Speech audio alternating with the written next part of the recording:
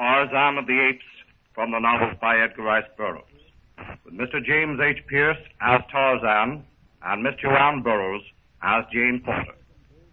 This is an American Gold Seal production coming to you over the World Broadcasting System and associated stations. When Tarzan learns that Jane Porter, whom he has learned to care for, is a prisoner aboard the pirate ship, he swims alone to the ship, releases her, and succeeds in swimming ashore with her. Convinced that her own people cannot take care of Jane, Tarzan takes her into the jungle with him. Meanwhile, Professor Porter and his party, in trying to rescue Jane, have been wrecked on a reef and are attacked by the pirates. While in the jungle, Tarzan hears a call for assistance from his tribe, the great apes, and goes to the rescue. Now, are you ready? Hold your breath.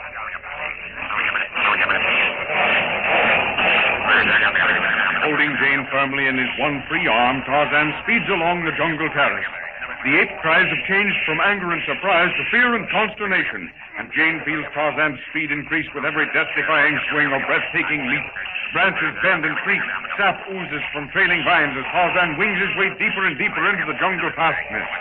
Only Jane's supreme confidence in the ape-man's ability keeps her from calling out when, in some dizzy, swinging arc, she looks down into the shaded depths 100 feet below.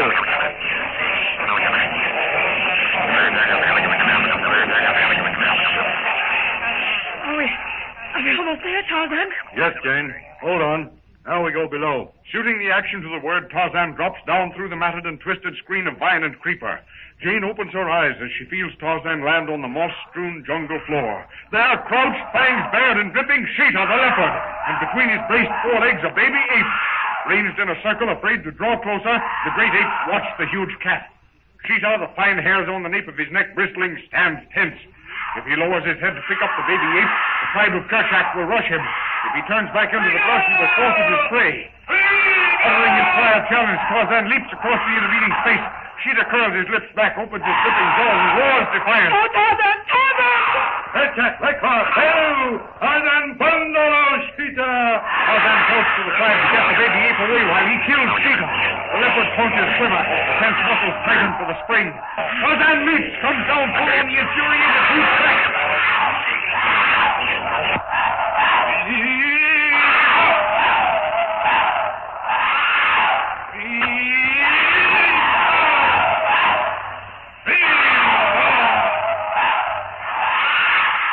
Tarzan's knife rises and falls. Sheeta howls in agony as the red-hot stabbing pain shoots into his body. Again and again, Tarzan's knife sinks into Sheeta's side. With a scream, Sheeta sags, limp, to the ground. Tarzan rises to his feet, places his foot on the carcass, beats his chest with clenched fists, and gives the victory cry of the bull ape that has made his kill.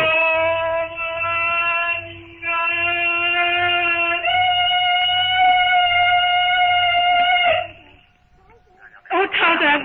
Tarzan! All right, Jane. All right now. Oh, Tarzan! I thought the leopard would kill you. All over. Now, better look at Belu. The baby ape? Yes. Hilak. Belu. Hulak.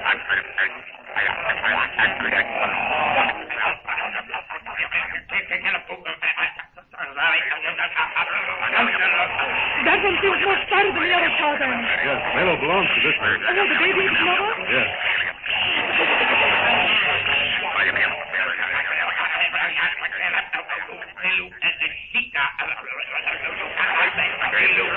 What did she say, Tarzan? Hilak said that she was hunting beagles. She'd have come up quick, take Belu. And all the apes circle Sheeta. Then they called for you. That was the call we heard? Yes. Tic-tac, apes. All afraid of Sheeta. Sheeta is too quick for the apes. Yes, I understand.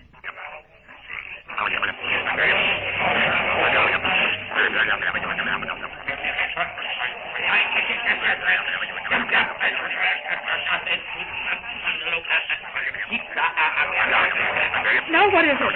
Tribe wants to hold Dum-Dum. Dum-Dum? Yes. Tribe is glad Tarzan saved Belu. Like to make Dum-Dum. But what is Dum-Dum? Tarzan shakes his head. To attempt to explain to Jane the wild, weird, pulsating dance of the apes is beyond the meager powers of Tarzan's English vocabulary. Again, the apes urge about their leader.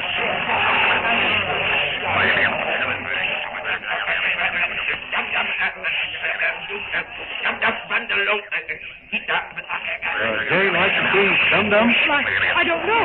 Could we go to the hut and then come back? Yes, dum-dum is nice. Then, yes, Tarzan, I would like to see it. Zulu, Tarzan, James, Harold, dum-dum.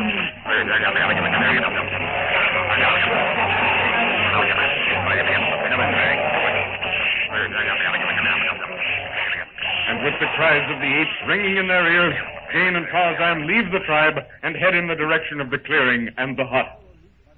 Stranded on the coral reef by the foundering of their small boat, the party under Lieutenant Darno are staging the best defense they can.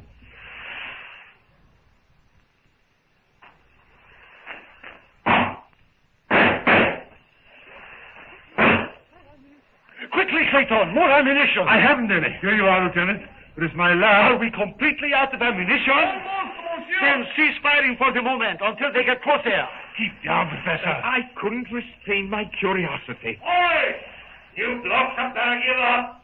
There ain't one chance in a million for you. Perhaps we'd better give up and trust to their mercy. Trust nothing. We must fight on, monsieur. I particularly would like to drop that rat-faced knife. I shall be guided entirely by the choice of the majority. Let them force the issue first. Well, what about it? We're out of ammunition, Darno. Come closer for a parley. All right, but none of your tricks, mind, or we'll blow you off that reef. What terms shall I make, monsieur? Quickly, before they arrive. What terms can you make? You mean, don't you, Darno? Surely they will take us ashore. Why, even pirates will agree to anything you do, Darno. Here they are. Well, how now? What are your terms, Snipe? That's good, that is. I didn't mind. What did you expect? To take us ashore, first of all. Take you ashore, yes, by the Lord Harry. We'll do that all right enough. Just what do you mean by that? I don't like the way you say it. I mean just this. If you won't tell us where the blooming treasure's hid, then I'll take every mother's son of your shore, and you can dig the old ruddy coast of West Africa up until you find it. And if you don't find it, you can dig your own grave. No, don't get by you. I don't want no arguments. I've said you'll dig, and you'll dig. That right, mate? So it's murder, is that it? Well, blimey, what did you expect? Listen here, Snipes. I'd advise you to keep a civil tongue in your head. Easy, Clayton, easy. We're in a bad situation. No use making it worse at the moment. And one thing more I must request of you, Snap. And henceforth, Mr. Lieutenant Darno, it's Captain Snipes to you. Very well, Captain Snipe. There is one thing I must request of you, however. Professor Potter must be excused from any physical labor. No, I insist upon carrying my share of the burden. Hush, Archimedes. You're in no fit physical condition to work. Well, we'll see about that when we get to shore. And furthermore, I must request that you... pipe down. Dock up, Snipes. Who's this guy to be making conditions? Yes, that's right. Come on, all of you. Get into the boat. We'll take your shore. Look here, Snipes. One word out of you, mister, and you'll get your blooming head blowed off. That's talking, Snipes. That's what they threatened to do to me. Oh, they did, eh? You bet they did. They made me row that blasted leaky boat of theirs out toward the Arrow. Say, did you guys get the dame? No.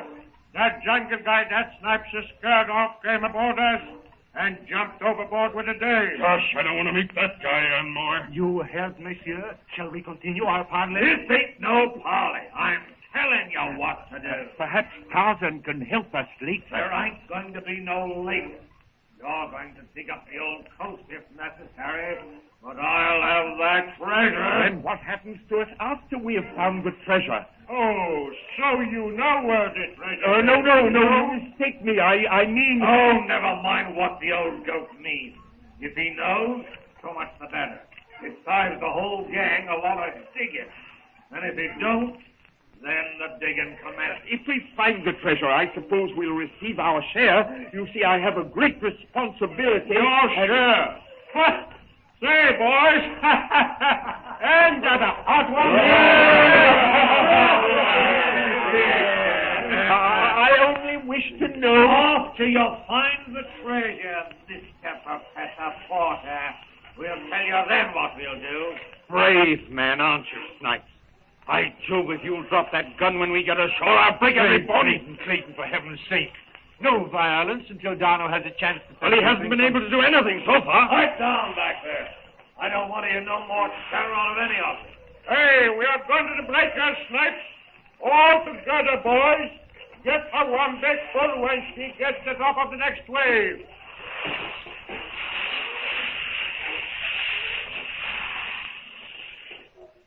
Up by the little hut in the clearing, Tarzan and Jane emerged from the jungle.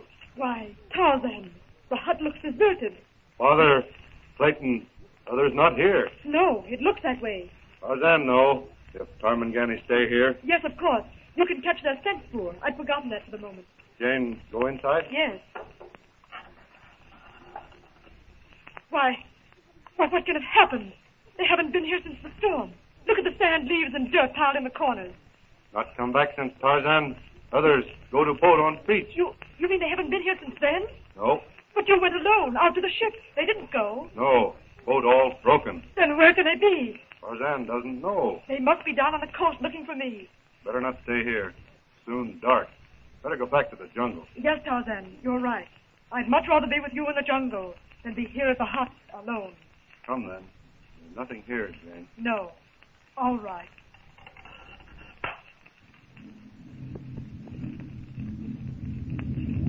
Listen. What's that, Tarzan? That's the noise I heard once before when Cecil and I were down by the headland. Dum-dum. Little more. Begin. The pulsing throb of the great ape's earthen drum penetrates to the farthest corner of the jungle. In the forest depths, the tribe of Kerchak gathers about the sacrificial mound of earth and twigs. And Tarzan, the jungle once more claiming him for its own, sweeps Jane off her feet and starts off to join in the ceremony.